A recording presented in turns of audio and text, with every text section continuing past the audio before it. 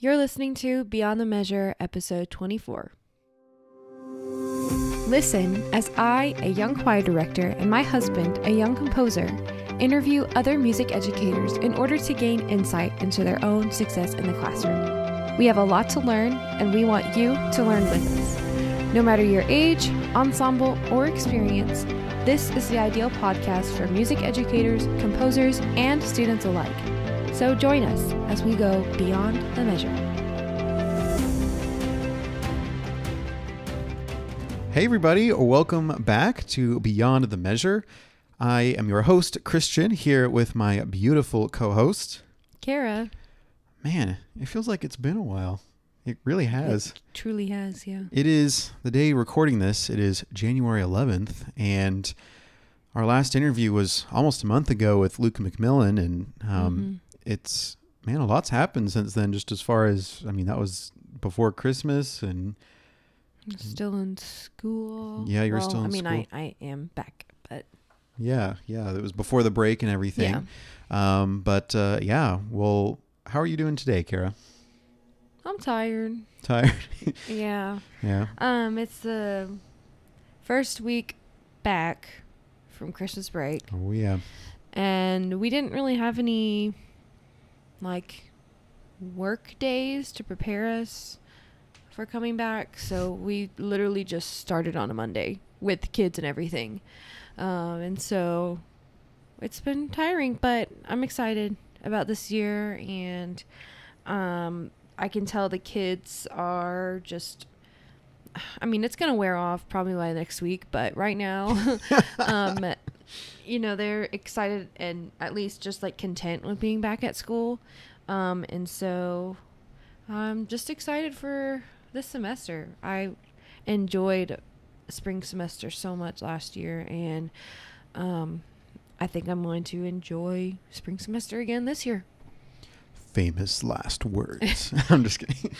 Trying to be optimistic. Hey, I was going to say, kids being content in your class for even a day is a blessing. So having that, especially right after the break, that's a good thing. Yeah. And one of my so yesterday and Tuesday, my non-varsity girls class is I have a lot of tardies in that class, and people just absent for, or just not in my class for different reasons.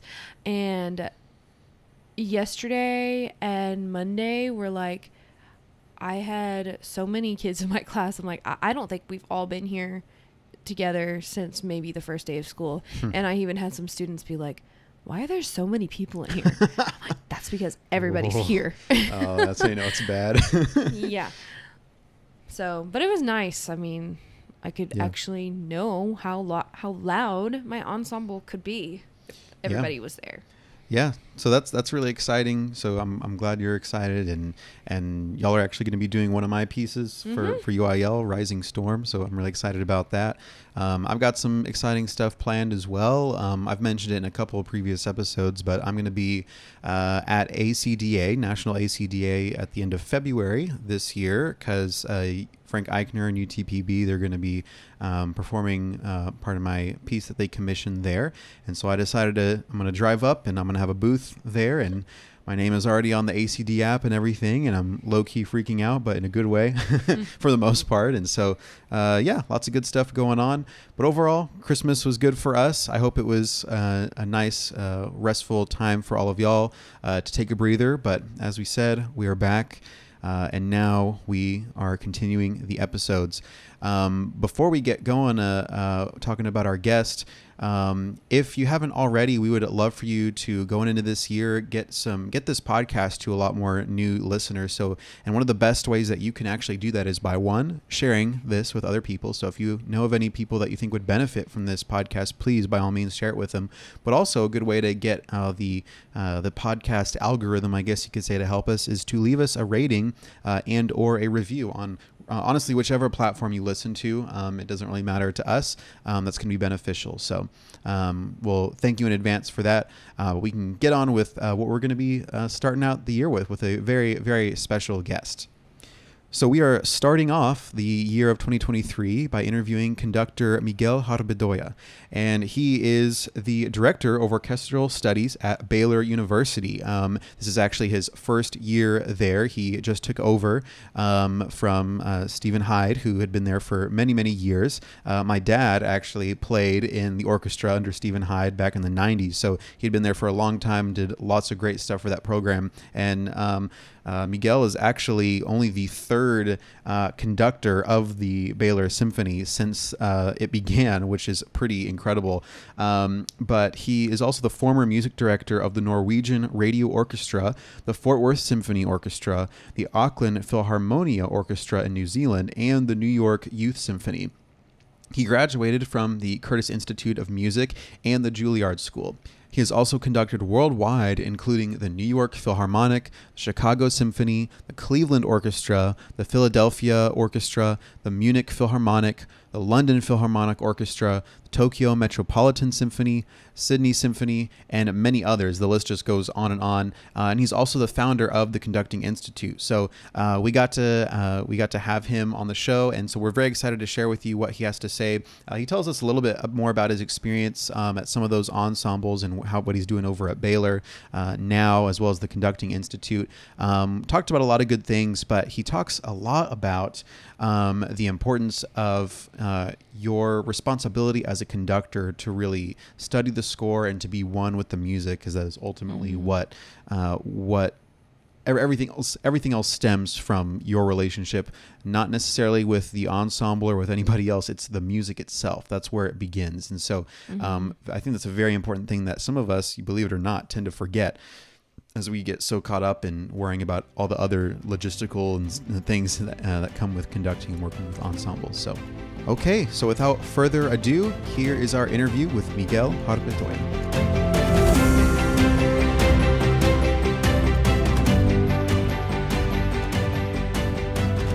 Thank you so much for being on the podcast with us today. Thank you for having me here.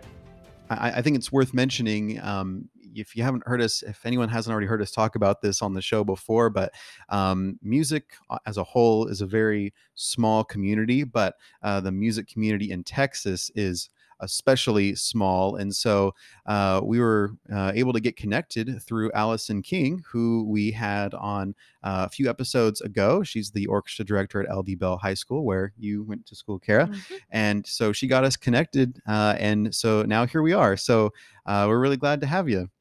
My pleasure.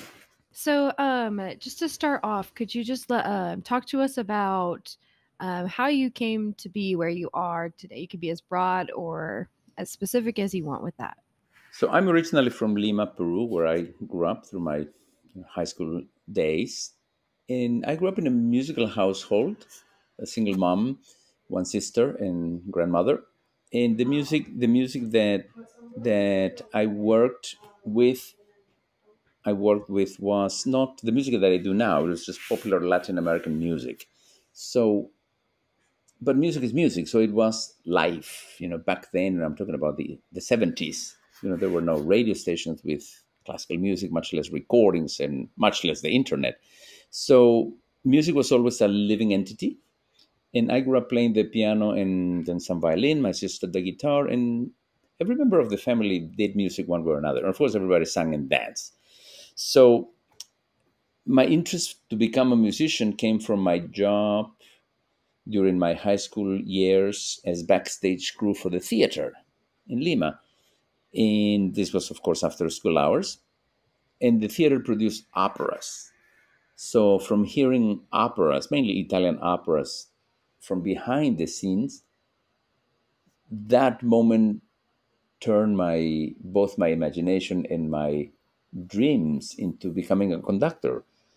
Maybe because there were so many elements that I wanted to work with, such as singers, an orchestra, stage director. There's a libretto, there's a score, there's a storyline, all of that. And I probably didn't have any one talent of those. So I suppose learning to lead everybody was, process of elimination, the only choice I had. And the biggest dilemma upon finishing high school was that we didn't have a school of music that trained conductors. So I already faced the challenge of, if I want to pursue something, I have to leave the country and see where I can find a place of training. So that's how it all started. And then I left Peru for Chile, which is the closest country to Peru. And I was supposed to study music there at the university. Well, they had music studies, but not orchestral conducting as they thought they had told me, or I thought I understood. So anyway, I'm in Chile and I'm already thinking where to go to. So I'm like starting from scratch again. But one of the best things that happened to me while in Chile, this is right after high school, is I met my wife. I met who is my wife now. So if that trip hadn't happened, who knows what our lives would have been. So anyway, it was in Chile that I found the one school that I had the option to apply to, and it was the Curtis Institute of Music. So I set my goals on that school for various reasons, because it offered the conducting studies at the undergrad level, and it didn't require any paperwork, and like documentation that I had studied music, and it was an all scholarship school. I said, well, this is it. This was it, or it was nothing. So being accepted at Curtis was a turning point in my life, because from then on, I started learning music as I do now. And if it hadn't been for my teacher, then Otto Werner Müller, I wouldn't be doing what I do now. Probably I wouldn't be even a musician right now. And then that was the beginning of everything else. From there, and I went to Juilliard for my master's. My first job was a twofold or a parallel job between being the assistant conductor at the New York Philharmonic and being the music director of the New York Youth Symphony at Carnegie Hall. And then other professional orchestras unfold from there, Oregon, Auckland, New Zealand, Fort Worth Symphony, and Norwegian Radio Orchestra. And that covers basically 30 years, those, 4 orchestras, until Baylor University, approached me about a year ago, offering me what is called a target of opportunity appointment to succeed my colleague, Stephen Hyde, who had been there nearly 4 decades, and to become the professor of conducting and director of orchestras there. So suddenly a major shift in my life happened, which I'm very, very happy for. And I always wanted to wait until past 50 years of age to be able to not teach officially, because I don't think I teach in any particular way, much less better than music educators, but my teaching really is my sharing of what I've done and passing that along with, with certain methodology. So that's the long answer to that. How did I get to where I am now? Yeah, that's great. And I should have mentioned that my dad, so both of my parents went to Baylor, and they didn't, neither of them majored in music, but my dad was in the orchestra in the 90s, and so he was there with Stephen Hyde, Wow. and so it's yeah, so it was pretty. I know he was there for a long time, and correct me if I'm wrong. You're only, I think I saw somewhere that you're only the third Yes. symphony conductor at Baylor, correct? Yes. That's correct. Wow, that's incredible. And so I know you said you were, I know you said you were, like you said, you were wanting to wait till you were past the age of 50 to do something more like on the educational side in that way. But what made you feel like a Baylor would be a good fit for you and for where you're at? Well, I was teaching at the University of Nebraska, Omaha, for 2 years beforehand. And that was the first institution that gave me a chance to bring my teaching into an official institution. I've been teaching since the late 90s, when my teacher asked me to be his teaching assistant. So I've been doing this here and there and taught at festivals like Aspen and Tanglewood and so on and so forth. But it's very different than carrying somebody through multi years of training. So, well, various things. Our home has still been Fort Worth. We still have 2 high schoolers. And our oldest daughter goes to Baylor. She's a third year student there. But so she's been ahead of me at Baylor. And coming back home and staying home, plus, I mean, the values of the university, plus the quality of the students, there was no brainer. I mean, there was nothing to even think about or look at why not rather than the why. And they have been so welcoming of my programs. I've created the conducting program as a studio, both at the undergrad level in addition to the existing grad studies. And I cannot tell you that I'm just blessed and happy. I did want to ask too, in regards to, I mean, and you kind of listed a lot of the places you went to and that you were conducting at throughout your career. I'm curious about how you got into those positions and like, I mean, for example, you were part of the New York Youth Symphony at Carnegie Hall. Like that's obviously a really, really big deal. For those kind of opportunities that were presented to you, were for all of those, did you just look them up or find them and just decide to apply, or did you have connections to people within those organizations that kind of helped lead you in those directions? Well, a little bit of everything, because what I'm the only network were people. In other words, there was nothing else. It was people talking about people, right? So I'm talking about the 90s. So people talked, and they talked about, who they saw, who they played under, all the way back from my school days. So, I mean, I have classmates that are, concertmaster of the Chicago Symphony, members of the Philadelphia Orchestra, the Cleveland Orchestra, the Boston Symphony. So they remember relationships, musical relationships from day one. So perhaps that's the one thing I want to stress to everybody. Music is about people making music with people they want to do, or they want to play with, or be led by. There's no other way that music works. It's not just a trade of a business arrangement. So, but there were some postings. There was the newspaper, like newspaper existed, and you would check postings, in the listings for jobs, and all these institutions would post, there's a position available for assistant conductor, and these are the requirements to apply. There's a job for music director of the New York Youth Symphony, and these are the requirements to what to apply. So I did search those jobs, because once you're looking for a job, you kind of have to. And at that time, as I was finishing my master's studies at Juilliard as a foreign student, I really had to go back to Peru, where we really didn't have an industry or place of work. So it was a bit of, I have to look for something somewhere. But if you look and you insist, something is bound to come your way. But at the same time, music is a fit, and much more so for a conductor. It's not a one-way, it's a two-way. It's the conductor and the institution and the ensemble. It's not a one-size-fits-all. So there are places that are equally not interested in what I do, and that's totally fine. But there are also places that I'm not interested in going, which is totally fine. So it's a match. It's like a marriage, It's just more than a friendly relationship. It has to be a marriage to connect the conductor with the ensemble, whether professionally, youth orchestra, community orchestra, or school. It's the same principles. Yeah, that's great, especially for people that I think now. I kind of feel this way sometimes, and I'm sure students that are even younger than us. It's probably even easier to get into the mindset of when you're looking for a place to get a job at, like some sort of position, kind of like what you're in.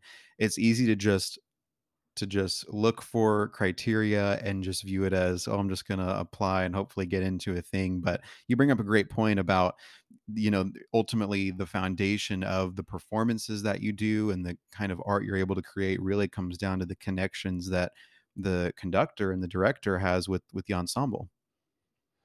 Absolutely. And I think all ensembles should never forget what a conductor is about. A conductor is not about the conductor, ever. Please remember that. It's not about us, and it should never be about the conductors. It's about the music. Because without composers and their music, we would have nothing to lead, much less players would have anything to play. So let's not forget that in the equation of music, the creator is the most important element. And then the musicians that recreate their music through instruments or voice. And then the conductors are really the last part of the equation. We only get to coordinate and lead and put something together. So I'm sending this message, please don't put us in a pedestal as the priority of an ensemble. Yes, it's a component, but it's very much one part of the whole equation. So just a little bit ago, you were talking about like the relationship between the conductor and the ensemble. Excuse me. So, what's like one of the first things that you want to focus on whenever you are in front of a new ensemble? To me, the goal of a conductor, particularly with the new ensemble, much more so, is the first encounter. That's what I call. In other words, the first rehearsal of any new music. That's it. The goal is not a performance. The goal is really that first encounter. So if we are able to connect, captivate, inspire, and lead in a very short period of time, and I'm talking about just a couple of minutes, 5, 10 minutes the most, it's very clear whether I'm able to be of use to an orchestra. And it's hard to describe what it takes physically, externally, but I know that what it takes internally is being one with the music. So if I'm not one with the music I'm conducting, like if I don't know it super well, like if it's not in my system, I won't be able to do what I just described. It needs to happen within the first few minutes of that encounter because we don't know each other. By the second rehearsal, we've known each other for one rehearsal, and so on and so forth. So again, it's like any human relationship. What do you strive to when you meet somebody that you know you have to work together because you don't have an option? You don't have an option of, oh, I think I'll just go back home. So you have to realize that there's nothing really different than any other enterprise or partnership in this case. Yeah, that makes a lot of sense, and you bring up a good point. The way you describe that, kind of going back to your illustration about how the music is what ultimately brings everyone together. Um, it's it's easy for me. So, like for me, I barely have any experience in conducting, right? And so as someone that is not super familiar with that kind of thing, it's really easy for me, and especially as someone that just generally gets nervous just being in front of people, right? In general, um, it's easy for me to only focus on, oh well, how do I just communicate to the ensemble, and just how do I be in front of people, which of course is very important. But I think you bring up a great point in that ultimately it really needs to start not even with the people but with the music itself, because how well you're able to communicate to the ensemble and connect to them is going to stem from your connection to the music first. It's not like the other way around. Well, there's one great saying, which I believe is Benjamin Franklin's, who said, if you fail to prepare, prepare to fail. And it's so true. I mean, much more so for conductors. We do have to be on top of things all the time. So, but because of what we know and what we hear is invisible, nobody can tell how much conductor knows or is listening or is remembering of the work that needs to happen. But it really becomes very visible the moment things don't go right, and that's too late. So, in all the training that I've had and all the training that I impart is about preparation. So kind of going off of that, then I want to ask about what does your process look like when you are preparing a piece of music, like before you've even met with the ensemble, right? And you open up the score for the first time, or the first time in a long time. What are the first things that you look at to, and then what does your process look like from there when it comes to score study? The preparation of a conductor, well, let me summarize. There are only three chapters in the life of a conductor, if I may. The first chapter are your skills, that are reading and oral skills, and instrumental skills, and so on and so forth, skills. With those skills, then you go to chapter two, and it's study score, study music. Because if you don't have the skills, you cannot study a particular score. And if you're missing a skill on a particular score, you go back to your chapter one until you have solved all of this. For instance, if you encounter a new instrument, if you have never worked with harp, okay, then you better review or learn the pedals and the tuning and all of that. Then once your score, your chapter two is solid and accomplished, then you can move to chapter three, which is the application of all of this knowledge from the podium. And I call this the conducting mechanics. I don't even call it the technique because it's not about us moving our hands. It's the mechanics, and we are mechanical individuals that have arms, faces, ears, beyond means of expression. And when you have all of that, then you're ready to do a performance. But then the performance, I don't include it as the work of a conductor. That's the work of the orchestra. I always say that the conductor finishes working at the end of the dress rehearsal, and then we just show up to the concert. So now, with that, perspective, my chapter 1 has to be like super solid, depending on the score that I'm about to study. Like the first time I encounter saxophones, which is a long time ago, but I would get mixed up, alt saxophone, tenor saxophone, baritone saxophone. I couldn't remember. So I go back and have to make sure that I don't get confused and I have my sounding pitches correctly, because then my skills are, if I'm reading, I can hear what is sounding. An orchestral score is complex because there are so many transpositions that we have to deal with, and sounds of instruments that no score can tell you how they sound. They can tell you the pitches, but if you don't have the inner ear of every instrument and every section, then you have to learn that as well. So to your question, I do exactly that I do with a book. If I've read the book before, I kind of like, oh yeah, this is coming to mind. Or hopefully it's like, I have no idea that I've ever read this. Hopefully that's not the case. So, but most of my scores have annotations of some sort. So all these annotations and footnotes or sticky notes or highlighters allow me to refresh my memory of the things that I invested time on, so that I don't have to start from scratch. So a lot of my work as a conductor is using my memory. Because if you think about, every score may have only 10 measures at a time, sometimes a little bit more, sometimes less. So every time you flip 1 page, 2 pages, 3 pages, you kind of have to remember what you saw. And in the book, it's a little bit like that. Once you are 50 pages into the book, if you don't remember who was who and what they did or how they sounded or whatever the descriptions were, then you are not really reading well. So then it goes back to your skills. Are you reading well? Are you remembering well? So this can go for hours and hours and hours, and sometimes for minutes, because there are many scores that I know that within a few minutes I can just bring back a 50-minute piece. So it's very unique that every piece lives in someone very differently. But I just read, and when I read, I hear. And if I cannot hear something when I'm reading, then I have to go back to my skills and am I hearing correctly? But it's an endless process. Also because the pieces don't change. If the composer is done with the work, the piece hasn't changed for 100 years or more.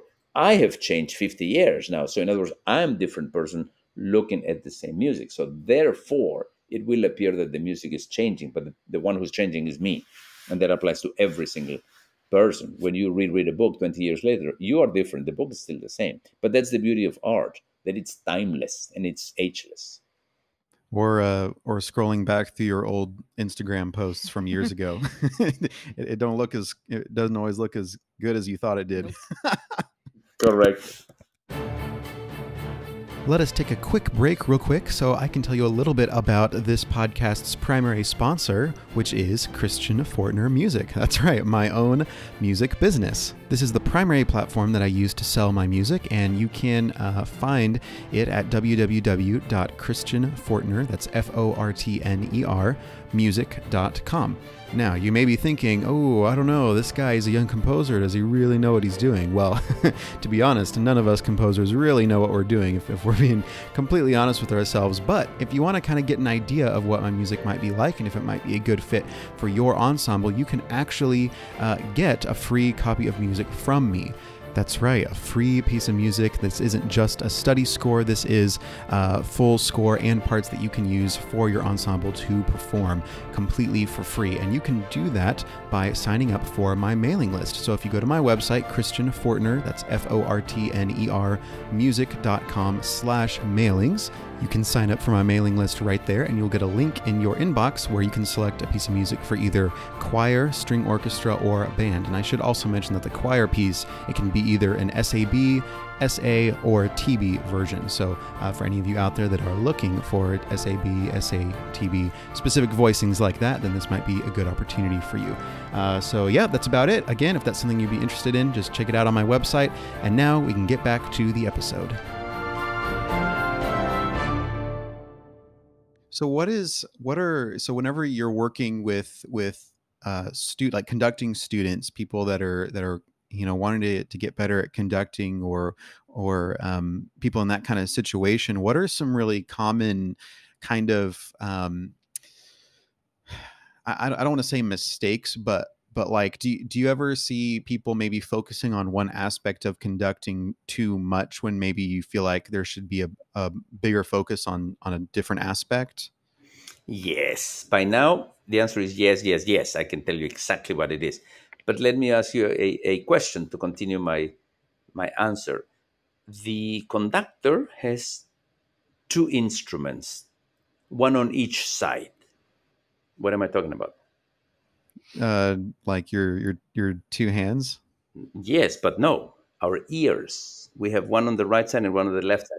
So the conductor's instrument is invisible. That's our instrument. The arms only move along something else. But if we don't hear the score when it's played by an ensemble in front of us, that's the most common mistake. Meaning that somebody has spent too much time listening to recordings instead of reading the score. Because no score sounds from the podium the way a score sounds through a recording.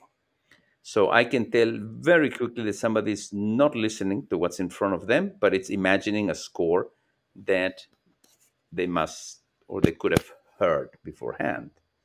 And then the other one is blocking that sense of listening and watching by moving constantly. And when movement can also take away your senses of timing, of listening. So those are the two things that I see the most. And I keep saying, without sounding, the wrong way, don't spend time in the YouTube conservatory is what I say. It's a great resource. YouTube is fantastic. It's amazing. But it cannot replace you reading the score and, more importantly, hearing the score. So those two things are the ones that I do see most commonly, because it's very exciting, to see the tip of the iceberg of a conductor, which is what we look like. But at the same rate, I also say, picture that you are watching on TV or on YouTube the process of a surgery, of a heart surgery. And the incision takes just a few seconds. And it will be the same thing. I can do that. It takes 10 seconds. No, no, no, no, no. It takes 20 years plus 10 seconds. Because if you don't know where and how and with what are you going to do? You're going to kill the patient. So it's a little bit like that. If you see a snapshot of a conductor waving arms for 10, 20 seconds and you say, I can do that. Well, how do you know? It may appear, because it's an appearance. So, and the other thing I tell students is, if somebody tells you something that appears to be a compliment, such as, oh, you conduct like Claudio Abbado, or you conduct like Simon Rattle, or you conduct like Gustavo Dudamel, those are not compliments, because you're basically a copy, and chances are that you're not going to be a good copy. So I tell them all, you should conduct like yourself, because then it's you and the music is not trying to imitate. If you think about it, you're imitating, that means you're second, third, rate of an original. Might as well aim to be original. That's like the best I've ever heard it really described. I think it's like, and also I should say, I can totally relate to everything you're saying as a composer too. Like, it's a constant struggle just when it comes to writing music in the same way. It's so easy to look at somebody you admire and you look up to and you want to be inspired by them and you want to be like them, which is great, but you can't let it become something where you're growing from the outside in. It needs to come from the inside out. Yeah, absolutely. You don't want to, as a composer, much less, oh, you sound like Mahler. Oh, that's terrible. Because only Mahler sounds like Mahler, or John Williams sounds like John Williams. Yeah, exactly. Just you got to have authenticity. And I feel like that's kind of you hear people say authenticity all the time, but I mean, it sounds cliche, but it's so important that it comes from the heart, right? Absolutely. So you were at Fort Worth Symphony before Baylor, correct? Yes, I finished my tenure in 2020, right before the pandemic. Gotcha. Okay, and then you're also head of one of the you have like kind of a conducting kind of organization. Is that correct? What's the name of that? Oh, this is the Conducting Institute. Yes, gotcha. Can you tell us? Yes, so the Conducting Institute has been around since 2018, and it's a comprehensive place to focus on the fundamentals of conducting, where beginners can come and see whether this is something that they feel comfortable doing, or early stage of conducting training. And the long program is in the summer. It's usually three weeks, and it covers everything from ear training, symphonic literature, keyboard skills, oral skills, instrument techniques, obviously conducting the laboratory orchestra throughout the weeks. And in winter, there's a shorter version that just happened last week. So it's the same concept, but we meet for a week of 10 orchestra sessions. We focus on one piece and we study the piece beforehand through an online score study. So that has been the system for right now. And it has been a great gateway for young musicians to either discover or have a first foot into the training of becoming an orchestral conductor. Cool, cool. So you have the Conducting Institute, and then you were at Fort Worth a couple years ago.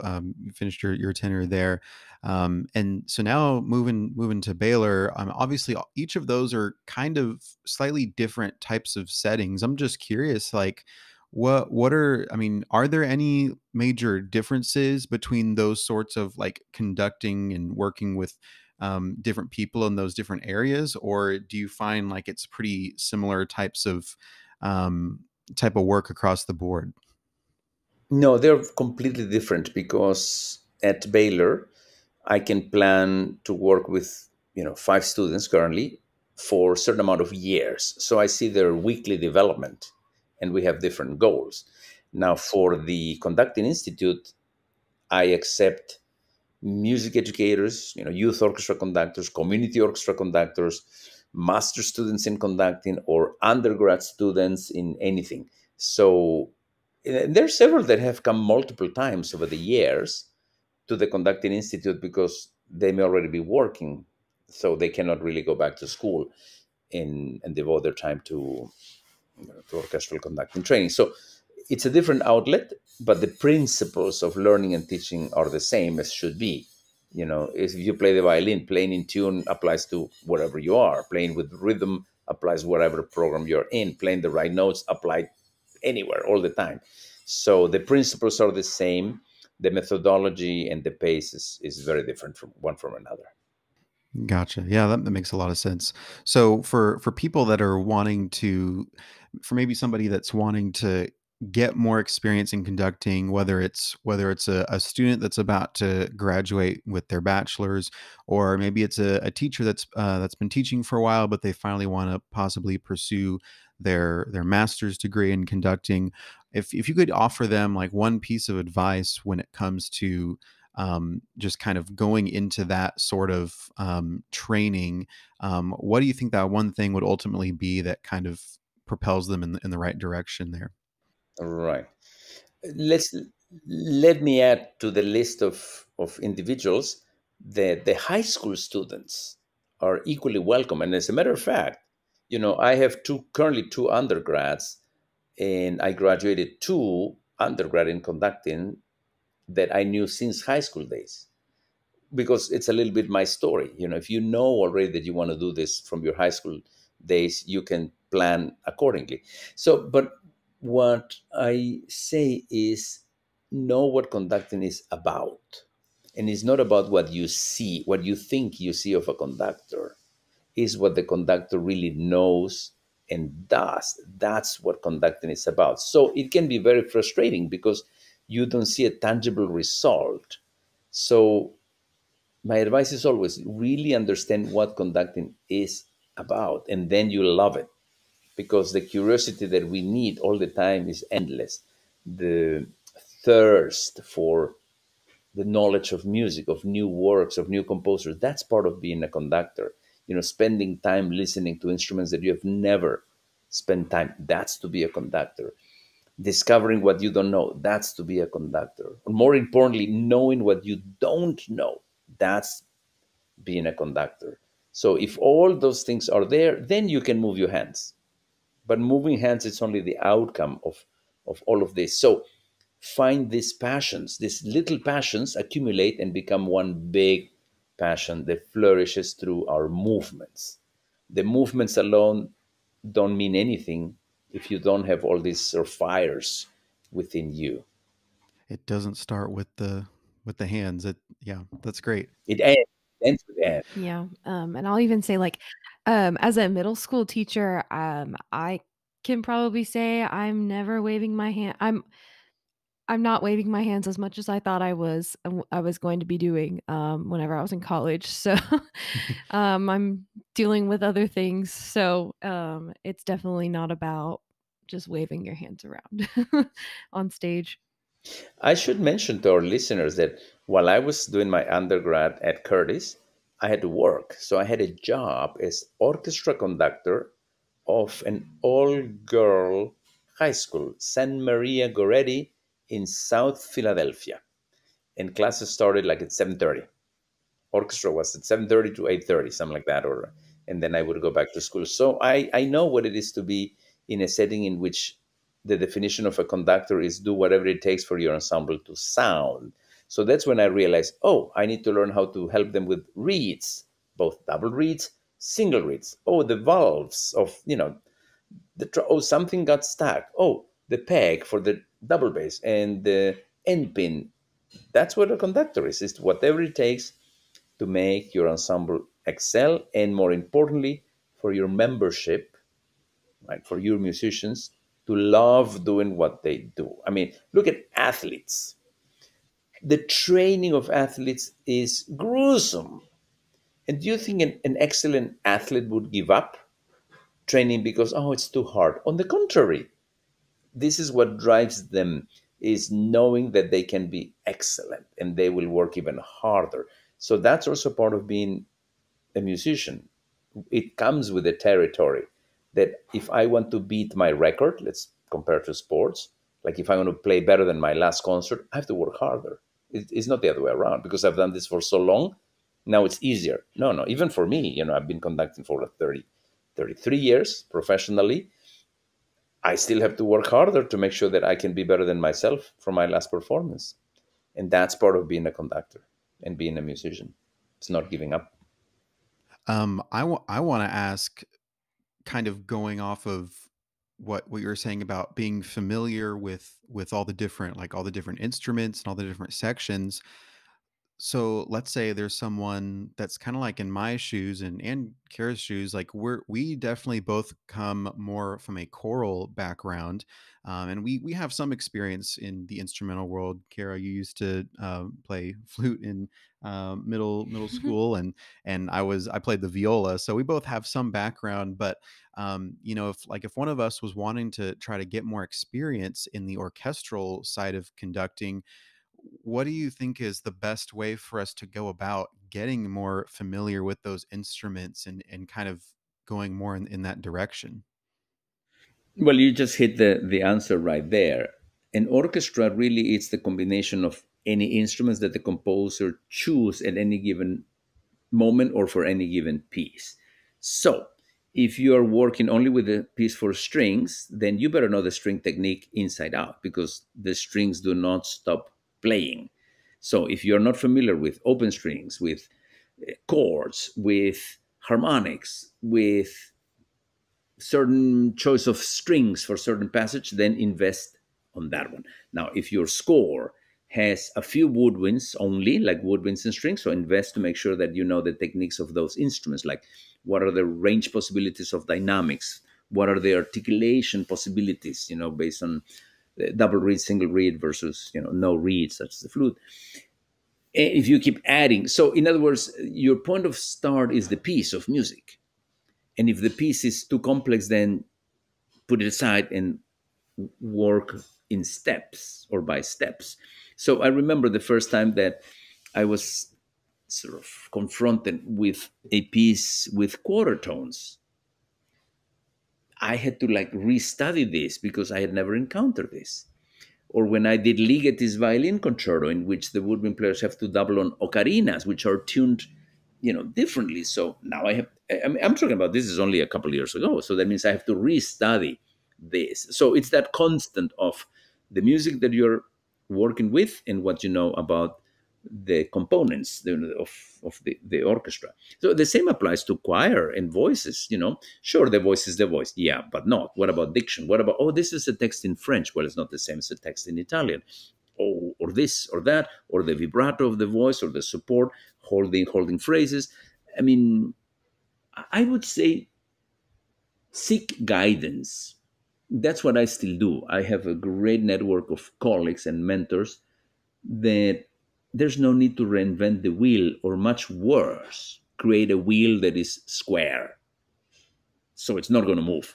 So talk to people and seek guidance. Nobody knows everything. So, as I said earlier, know what you don't know and seek guidance, because it's very easy to just enter something in a web search, and I'm just going to look for the first three because they're there.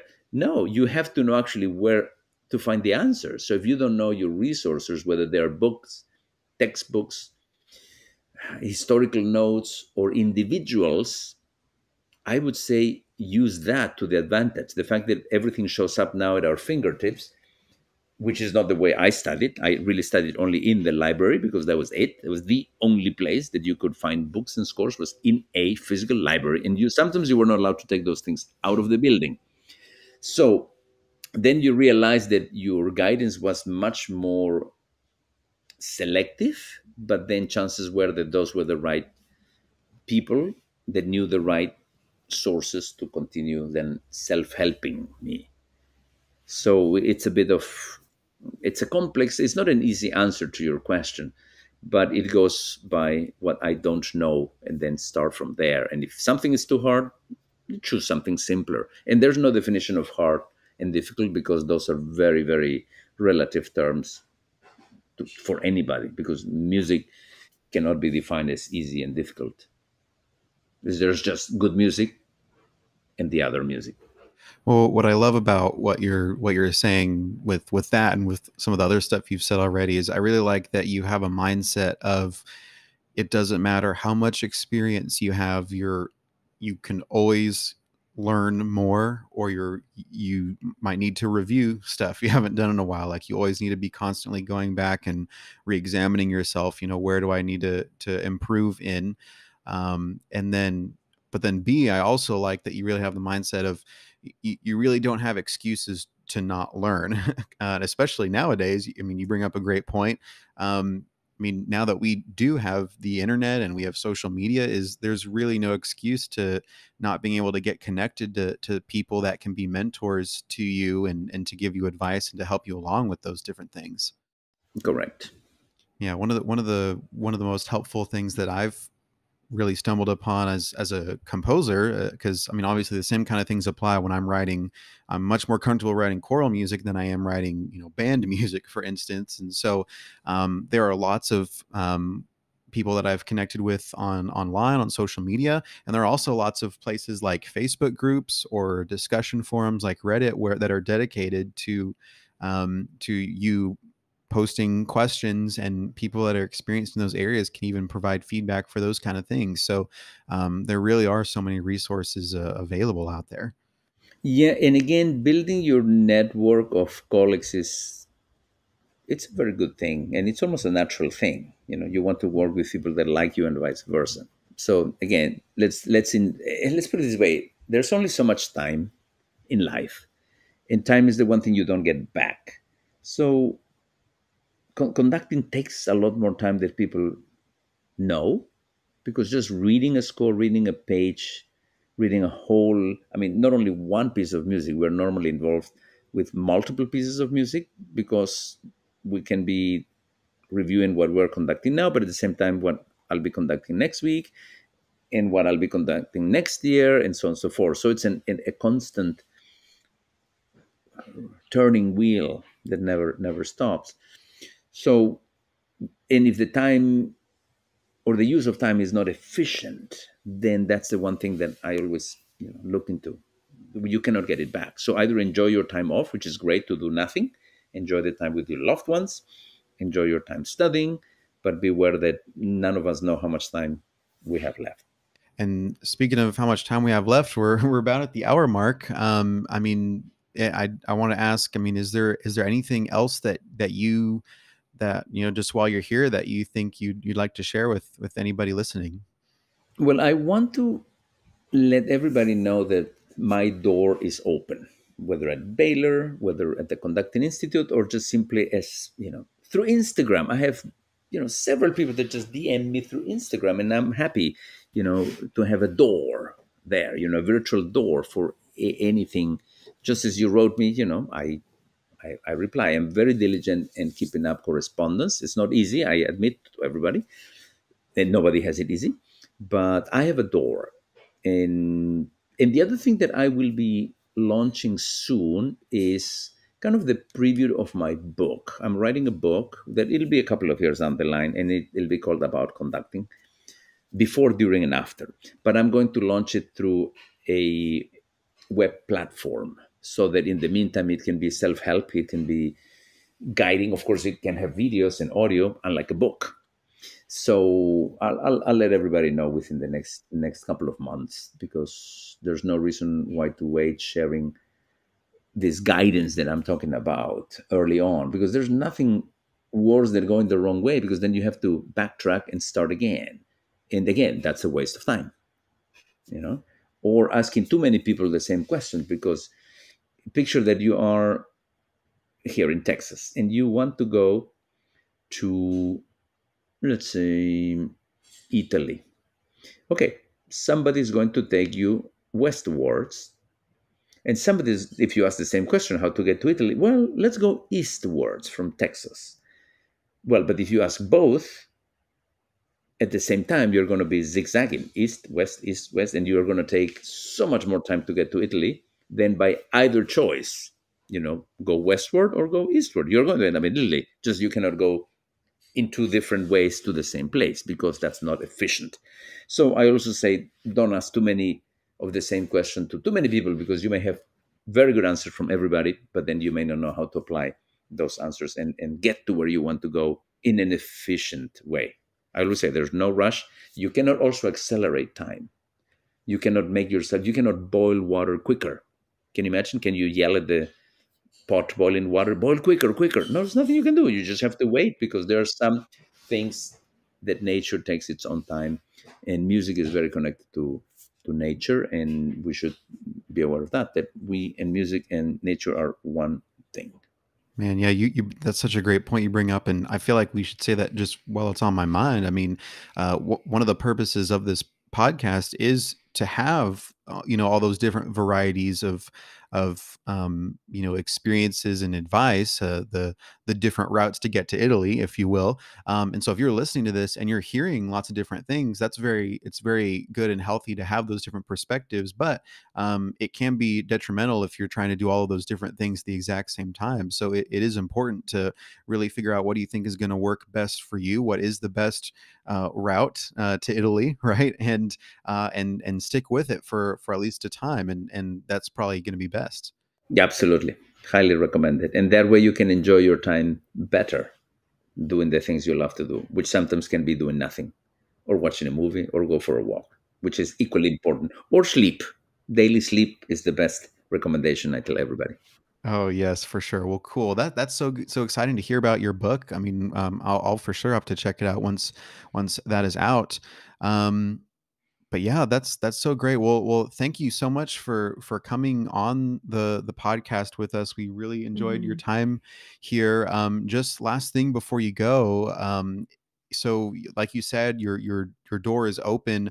What is the best way, and how can people reach out to you if they have any questions? Right. If it's Instagram, it's my name. There's no other Miguel Harth-Bedoya in Instagram, and you can DM me there.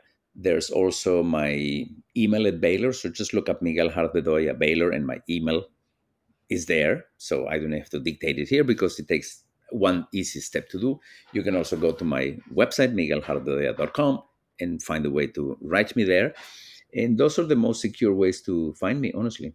I can be easily found. And people do find me without any problem. Perfect. All right. Well, thank you so much for being on the show. We really appreciate it. And once, one of these days, I'm sure we'd love to have you back on when you're available. This has been a great conversation. Any time, really. I'm very happy to spend the time with you, Christian and Cara. And I love what you do. Keep doing it. Thank you for doing what you do. And remember one thing: the future of music is not really so much in us performers, but it's in music lovers. And music educators have the future of music lovers in their hand on a daily basis. And we should not forget that. Amen.